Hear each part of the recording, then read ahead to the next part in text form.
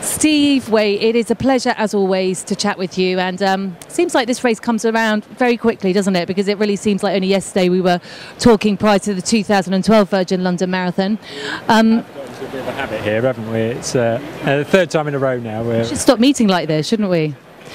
Steve, I have to say, you to me look like you are in the shape of your life. I don't think I've ever seen you look so fit. Thank you very much. It's always good to hear the 2 days before the race, but there is unfortunately a side plot to that story. You're quite right, I am in great shape, and to be honest my training since the beginning of the year has been spot on, and my training times and everything point to definitely, he says, getting that sub 2:18 that I've actually been trying for the last couple of years. Unfortunately there's a bit of a issue insofar as last Sunday I did actually pick up a glute niggle, which is a little bit of a concern, but assuming I make that start line, then and hopefully then we're bang on for another PB this year. Okay, we'll go back to that injury in a minute, but I think what we have to talk about is the fact that you're even talking these figures, 2:18. I think it was just around about 5 or 6 years ago. You were a little bit of a plodder. In fact, you weren't even plodding, were you? No. So yeah, 6 years ago, end of 2007 was when I turned a corner in my life and started running, losing weight from being quite overweight and giving up smoking.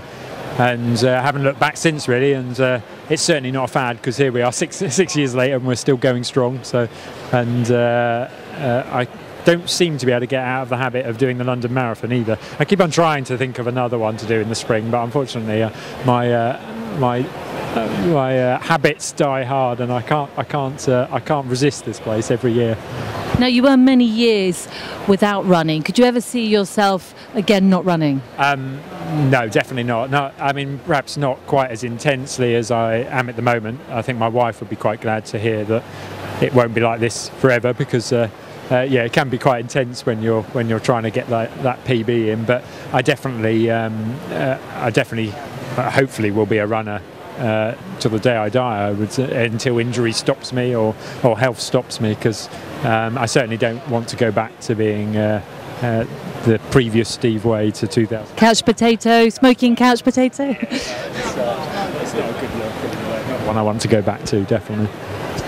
Now, as you mentioned, you're looking for that sub 2:19. You're looking to get so sub. Although having said that, anything under 2:19 would be good, because the last 3 years at the London Marathon have all been 2:19 and a number of seconds. Last year was the fastest, but it would be nice to get away from the 2:19s, because I've got a fine collection of them, but don't really need to add any more. So sub 2:19, great. The actual target is sub 2:18.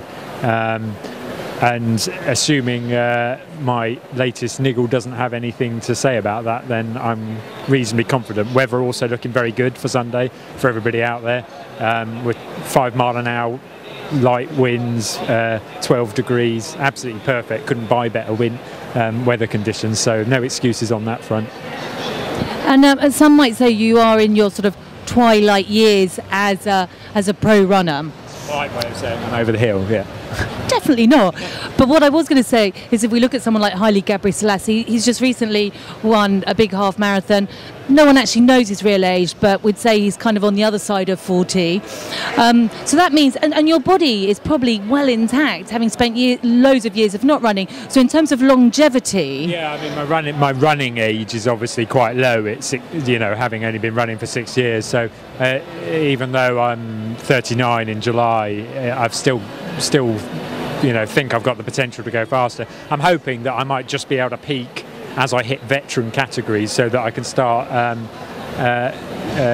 getting close to some veteran records and things would be nice. So yeah, if I could, I think if the V40 veteran marathon record is I think a high 2:15, so I'd still need to find another 3 or 4 minutes to challenge that. But it's a pie in the sky goal that I can look towards. I don't know, Steve, with your history I'd say anything's possible. Well, I mean, yeah, until I stop progressing, I guess I got to keep thinking high, so that's the goal, that's the plan. So looking ahead to London, all being well and you do get on that start line, we're looking for a 2:18 or thereabouts? I'm planning on going through halfway about sort of low 68 is the plan, which up until sort of a week or two ago I was really confident was a sensible strategy, one that my current fitness would allow. So yeah, that again, assuming all goes okay and I feel comfortable on the morning, that'll be the target, sort of just low 68, and then hold on hopefully for a 2:17 something would be good. Steve, I've got a feeling it's your year. I know you've got a few problems, but I've got a feeling, so I'm going to wish you... talking about the glute or other problems? Just general? Just general. We've all got our problems, haven't we? Sarah, my wife, would agree with you there, but yeah, cross fingers, cross everything. Yeah, we've got everything crossed, and good luck, and we really will look forward to seeing you race on Sunday. Excellent, thanks a lot. Cheers.